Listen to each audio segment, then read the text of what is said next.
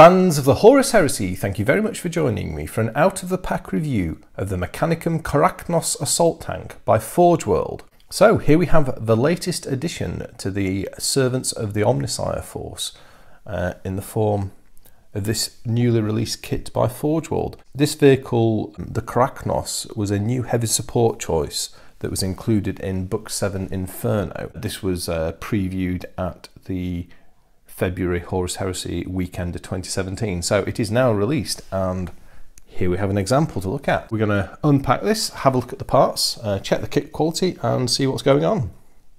And just so you can see what we've got, there you go, Karacnos Assault Tank. So yes, now names. Now Forge World like to do, you know, they like to do their sort of pseudo-Latin and pseudo-Greek names. Now with the Mechanicum, everything is loosely styled around the Byzantium Empire, so the Eastern Roman Empire. So it's more Greek influenced names than the sort of more Romanesque Latin style names of say the Legion forces. And I was trying to work out what the Karacnos name means, and it isn't an actual word. The only thing I've figured out so far is if you look at the first four letters, it makes the name Kara or Kara, which is a female Greek name which means pure. So my current theory on this is this is actually a bit of an ironic name, because the main gun on this tank, or the main weapon system, is a rack of bomb projectors which have got radiological warheads. So is it a bit of an ironic name? Not sure. If any of you guys know Greek better, perhaps you've got a suggestion or some ideas that you could leave in the comments. This is a full resin kit. This is brand new. It's not been opened, so let's have a look. It comes sealed in one of these new style Forge World white boxes.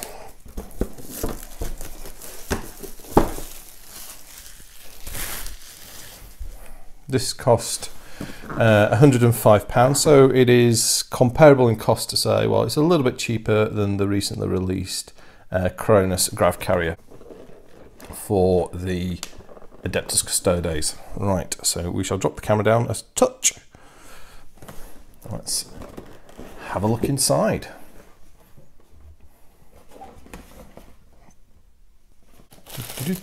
So I've got a bit of packing. Ooh, got loads and loads of parts here. So we've got, what we've got? We have got we've got a bag of components, variety of bits there, and then we've got a bag of small components. Yeah. This looks a bit more somewhat more complicated kit than I was expecting, having had some experience with the Triaros. I only just had over a dozen parts. This looks like it's got quite a lot more to it. Right, let's have a look in here. So, wow, look at these. Look at that. So this is one of the hull sides to the Karacnos. Yeah, love the detailing. And this looks splendidly cast as well. Nice. We've got the application of this sort of segment of track off here as a way of hiding the main key attachment points. Will be a track piece that goes over here, and this is becoming increasingly common. And it's a good design feature to hide those any sort of imperfections or mess around those key attachment points. So that's one side of the one track unit, and here is the second of the two track units. Same sort of stuff.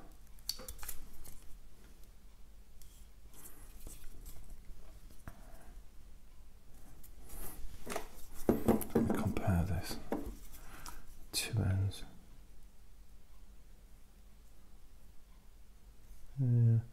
There's a little bit of mold displacement there.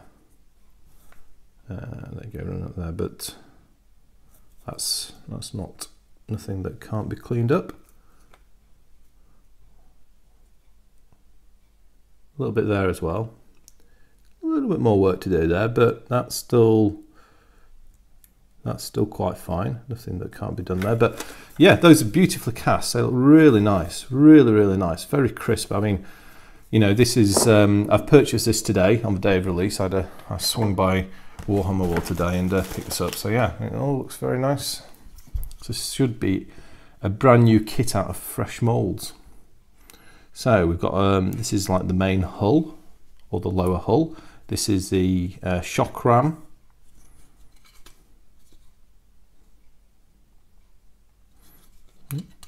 All looks very nice. Love the detailing. I do think the detailing on these shock rams is brilliant. These are styled on Greek triremes. The sort of ram prows on them. Very nice. Yeah, that looks great.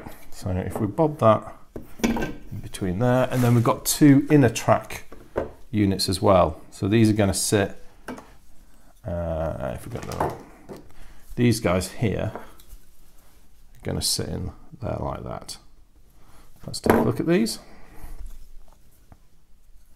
And this is I mean, this is kind of like basically repurposing of the Triaros hull, I guess.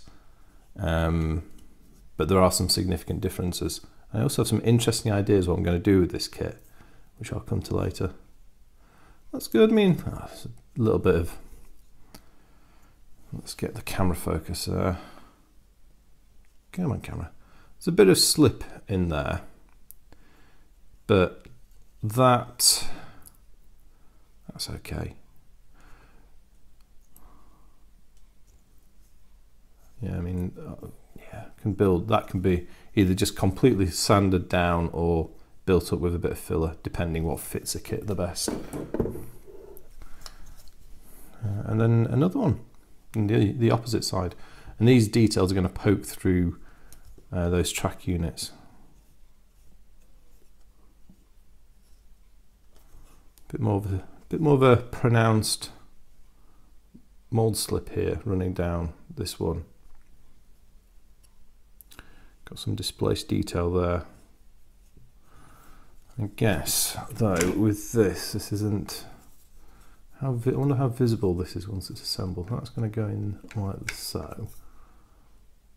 Yeah, not too visible. I mean, it's kind of like going to be on the underside. So yeah, that I can fix that. That's not too bad. Just have to cut. I mean, I don't know. I might cut it down, might fill it, but yeah. But overall, that's very nicely cast, and it. Yeah, nice big chunky resin pieces there. Whoops, everything's now going flying everywhere. Boxes are wobbling. No, it's all right. Okay, so let's see what else we got in the box. So we have a instruction manual and a quality control sheet. So normally I do quality control first, but as it was at the bottom of the box, we'll do it last. Yeah, okay. Who did this? So this was 13th of the 3rd. So this kit was put together a couple of weeks back. So quite a recent thing, and I don't know who's that. SC did the quality control. Right, so let's have a look at this instruction manual. So Mechanicum Karacnos Assault Tank, and if you want to read the bump about it, you can do a pause and have a little scan over that. But yeah, the key thing is, I mean, so this is built on the Triaros chassis, and it's essentially a Triaros with the exception of we have these two batteries, these sort of like radiological bomb launcher batteries, and then we have these two lightning sentinels mounted on the side. And this is kind of, I like the look of this vehicle, and it's a quirky looking one. If you've seen various artwork of a Mechanicum, they do have some weird and wonderful vehicles in terms of just slightly crazy looking designs. And I think this one for me kind of captures that craziness with these kind of gun arms at the back and what have you. And it's styled differently at the front here because it had the Triaros had a prow, but this has got a smooth front. My plan is to convert this to make it a dual purpose vehicle, so it can be both a Triaros and a Karacnos. So what do we get? So we get the diagrams. The basic hull construction is fairly simple. It's large pieces, and the main complicated construction is around the two lightning sentinels, and then the mortar racks. And they've changed the design of the hull compared to the Triaros. So the upper hull is now split into 1, 2, 3 main separate sections, and then you've got this flare shield mount as well. Whereas on the original Triaros, it was just a single piece. So that's somewhat different. And if we flick through the instructions, so these newer CAD printed instructions are much easier to follow. I think they're much clearer in general than the old photocopy ones. I mean, I always find that with these, it's still worth kind of getting all your bits ready and push fitting and test fitting everything, because sometimes I found I've built things in different sequences to what they show. Now, this kit's got some lovely features which I'm going to try and exploit. So the first one is, I believe that these, actually says it, so the mortar assemblies, it says don't glue them, so you can do them in an open, ready to fire orientation or a closed orientation. So you can make, you know, so you got the versatility. So that's the first good thing. The second good thing is the way the lightning sentinels of a lightning blasters attach, and they clip on the side. My plan, and I'm going to have to get some really strong magnets to do this, is to magnetize these, and then I've got some spare parts which I think I can then use to put the anti-infantry weapons onto the hull from a standard Triaros, and then I'm going to use this as a dual purpose Karacnos and Triaros tank. And that shows you what it looks like when it's finished. Yeah. With the mortar bay open and closed. Yeah, so a great looking vehicle. And if you like Mechanicum crazy looking vehicles and the various vehicles that, I think it's Stuart Williamson who does these, one of the Forge World sculptors, I love the look of this. I think it's really great looking. Right, let's have a look at a few more of these parts. So these are kind of, this looks like the hull part. So this is the rear assembly. The rear upper hull, and into the, so what we've got here, we've got, so the flare shield mount is going to sit in here. That all looks good. A bit of a slip to correct there. Don't think that's too bad. I don't even know if that's going to show. That might actually just sit in profile. That might sit behind the hull side, but that's that'll be easy enough to put right. So that's that one. Then this is the front hull, the front upper hull. That looks nice. I think it's a very sensible and wise design decision by the sculptors and the design team to break this upper hull section into a smaller number of parts. And got some nice internal detail in kind of like where the mortar bay goes there. Got some little mold displacements to put right, but nothing big. Nicely cast. There's these look pretty free of release agent, so I don't think there's these are cleanly cast and there's not too much cleanup work to do. You've got a pair of nice big crazy cogs to get at the back, very sharp. That's the best. Let's look at these. These are probably the sharpest cast cogs I've had on these Mechanicum tanks so far. These look, yeah, these are pretty good. There's a bit of work to do on the inside of the spokes. You can actually save yourself a little bit of time because you can only see about half of the spokes once it's assembled. So if you've got some slippage, which isn't uncommon on this sort of part, if you just sort of like rotate it in, let me see if we've got a view of the rear of the tank. Don't know if we do. Yeah, there you go. You can kind of hide. You can sort of like just put any worse spokes on the inside, and then it won't be visible.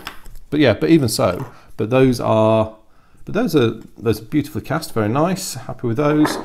This is the mortar bay. That's good.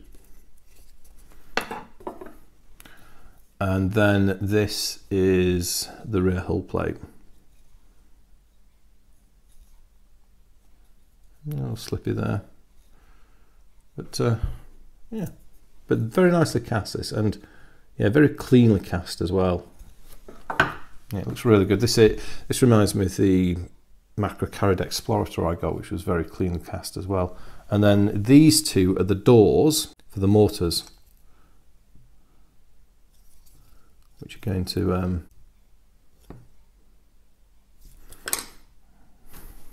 oh, there we go. Right, that's, so there's kind of like some sort of hinge assembly there. There you go. So that's, you can see how, I mean, I can't articulate it properly because of the keys, but you can see how that's going to go together. Yeah, that looks fun. It's very nicely cast, and that also looks fun. Right, let's move these out of the way, and then we'll take a quick look at what's in the contents of a detail bag. So this is all parts to make the weaponry in the main. Just drop the camera down a little bit.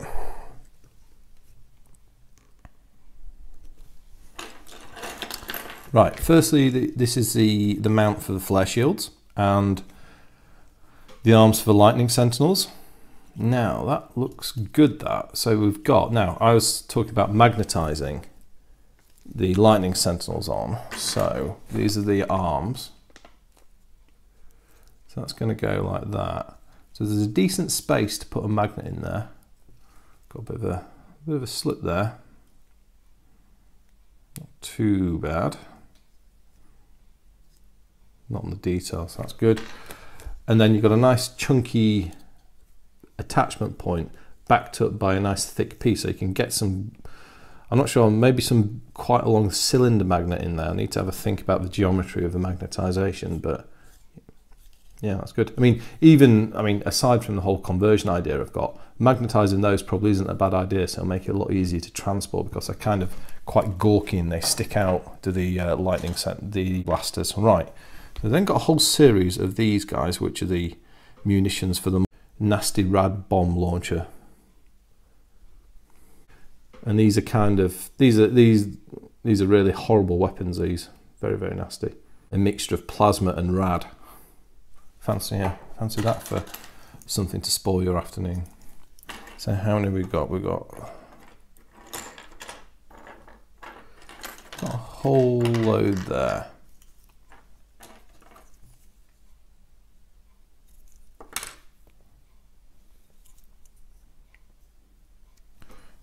One, two, that. Yeah, there's loads of them. Gosh, how many is that? Oh, another one.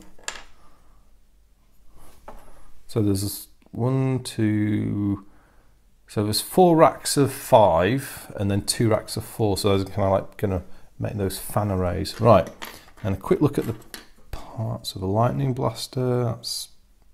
That's the other hinge piece for the mortar bay. Couple of pipes,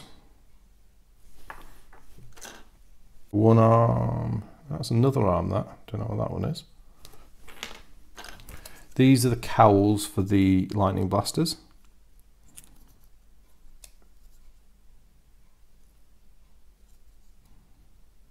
Very nice.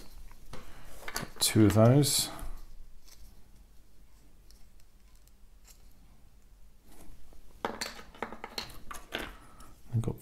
These are the two pieces of track that are going to go on the back where the key attachment points were. And interesting, they've done, so this helps you with locating them. So they've done a different number of track sections, which means you can't confuse the two. And also, I think it'll create the impression that the tracks are in slightly different positions on each side of a tank, I believe, which makes it look a little bit more real and less symmetrical. These two are the flare shield emitters. Always look, they kind of have similarities to the design cues of void shield generators. A little bit of slippage to correct on the underside, but the important thing there is the top is really well formed, so you haven't got any, those are really nicely formed and no air bubbles or anything on that, so that looks really good. Some power coupling or something. Or power, perhaps a power capacitor. Or maybe these look more like capacitors as well.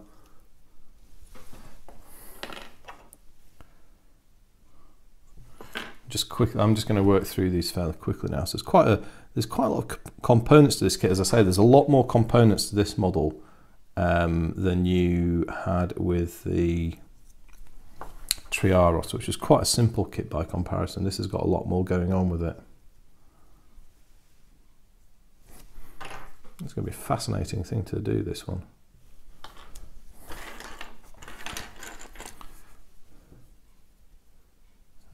These, I guess, are the mounting arms for the lightning blasters. Again, and I think these are like a pair of rotation pins. More tubes. I'm intrigued to work out how all this goes together. There's a lot of parts that are going to go into these lightning blasters. That's the second attachment arm to mount onto the actual body of the vehicle itself. More capacitors. Very nicely detailed. More how many capacitors has this got? 1, 2, 3. I think it's got 4 sets. There's loads.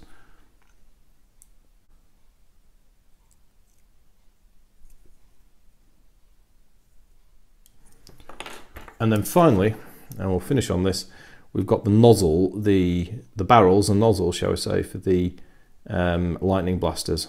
And got nice design cues here, staying faithful to the sort of designs from the lightning guns on the Talax and the lightning cannon that we've seen on vehicles such as the Karacnos battle tank, and then also things like the Mechanicum Knight Megaera as well. So yeah, very good. Excellent. Well, there you have it. Out of the pack review of the Mechanicum Karacnos Assault Tank. That looks a lovely kit, really nicely turned out. You know, that to me for casting quality looks a 10 out of 10, so excellent work to, I can't remember what I called this person now, SC. Yeah, that all looks great. I'm really excited to build this one. I have a play around with converting these, doing this weapon conversion. But yeah, so I hope you've enjoyed this review of this brand new Mechanicum vehicle. Let me know what you think about this tank in the comment section. Thank you very much for watching. I'll speak to you next time, and goodbye.